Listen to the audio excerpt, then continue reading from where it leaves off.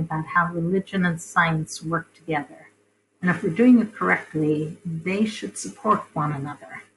So this week, as we move into earthquakes, I wanted to show you something that President Nelson had talked about and get you thinking about maybe our role in this earth as we're starting to move into a time where prophets have told us that there are going to be more earthquakes and other natural disasters. So he specifically talked about earthquakes and said that they will be increasing. But he says there's also earthquakes in our homes emotionally, financially, and spiritually, which we all know. And then he tells us how we can heal those. And just think, we just finished 3rd Nephi, where we had the destruction before Christ came. And I imagine myself, if I'd been sitting there and, well, obviously not sitting there, but if there had been a major calamity and the earth had opened up and swallowed people up and they were struggling to survive, what I would have done.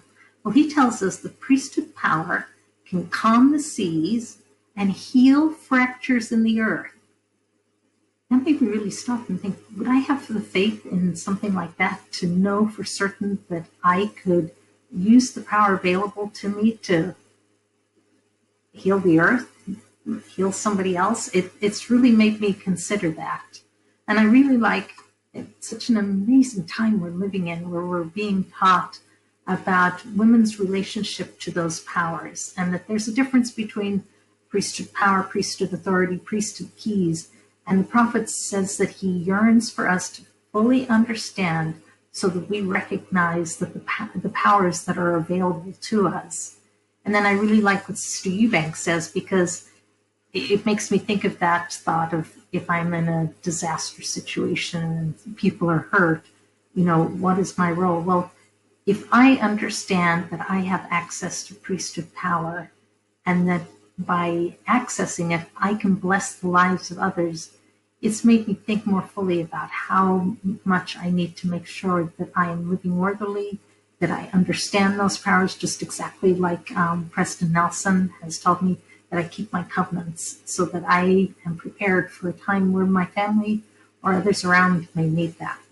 So I also just want to plug General Conference. I love General Conference. In our family, it's like the Super Bowl. We prepare food, we gather, and just think that it's an amazing time. And I'm really, really glad we get to listen to the prophet this weekend.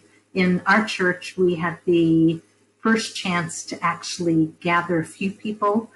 We did a virtual testimony meeting, and the way they did it was they invited about 10 people to come over to bear their testimonies. And my husband was one that was invited, and he was stupid enough to ask if I could come too, which I'm grateful because I got to go as well. Didn't realize no one else could.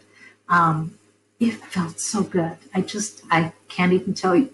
It was really a Pentecostal type experience to feel the Spirit again. And I was so grateful to get together and feel their testimonies. So I didn't mean to cry, but that is how I feel about the Spirit. And I just wanted to share that. And so I hope you guys enjoy conference this weekend.